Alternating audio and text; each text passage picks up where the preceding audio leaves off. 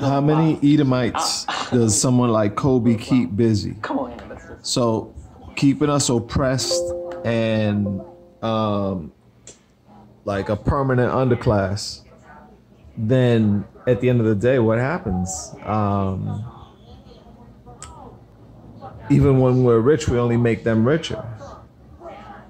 Our knees need to be iced. We need to go in ice baths to survive. We need to work out like a madman, have no rest whatsoever, which is LeBron James, to push the human body to its ultimate limits.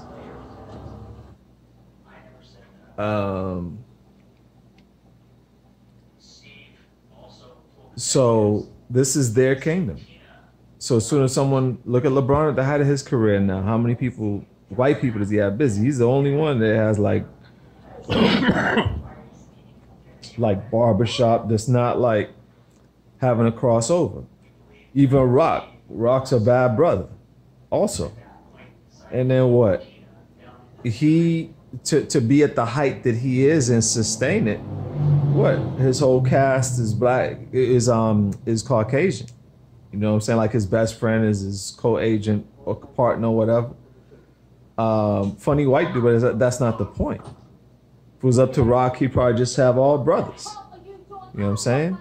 Just like Good Times, it was up to them. They were like, nah, we want to get out together. We want to show progress. We want to show the reality of the hood. You know, we don't like how our people are being depicted. Boom. James was gone. Second or third season, boom.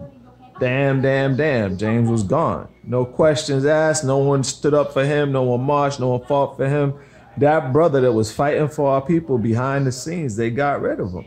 That's how they get down. Devils, man, to the core. Rotten to the core. And the apple is the tree. The apple don't fall far from the tree. The apple is the tree. They pass down this hatred from generation to generation, just like the Lord said. They would have a perpetual hatred and shed the blood of the children of Israel, not niggas, not spics, not Indians, not Indians. Okay, so that's it. Menace to Society is playing in the background, but you know, came to mind by the Lord's grace, so I'm sharing it for His glory and His power. Also, Deuteronomy